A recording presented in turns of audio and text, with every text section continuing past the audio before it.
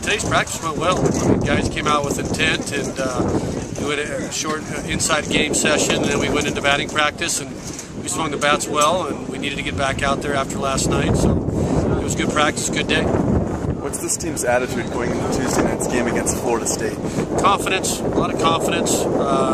Guys believing in the process, and certainly they believe in themselves. And it was one game, it's a double elimination tournament, and Arizona was a better team last night, and it's a new day tomorrow, and we need to get back at it. It's an elimination game, and Florida State's going to feel the same way. So it's a chance to move on into the next round.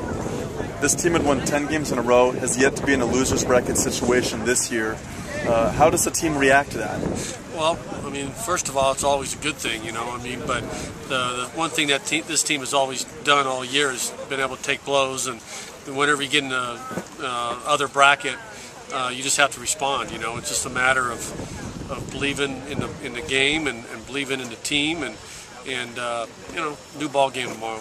You know, last night's loss, you know, we didn't do our job, but we really tried to talk to everyone. You know, that one's over with.